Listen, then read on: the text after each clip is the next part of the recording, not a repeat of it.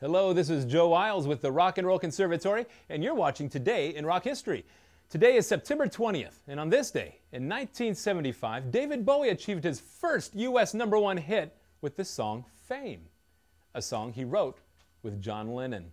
If that's not rock and roll, I don't know what is. But in honor of David Bowie's first #1 in America, we're going to learn Fame. Let's take a look.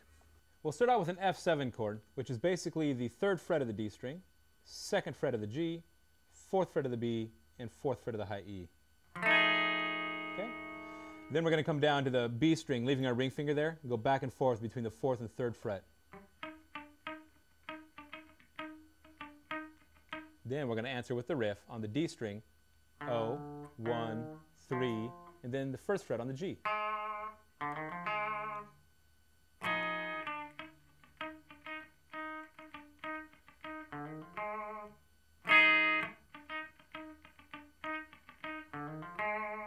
And that's kind of adapted for one guitar. There's a lot of layers in that song, and that's how you would play it if you only had one guitar to use. This legendary songwriting and folk icon recorded his first debut album for $400 in one day. Join us tomorrow and find out who that was.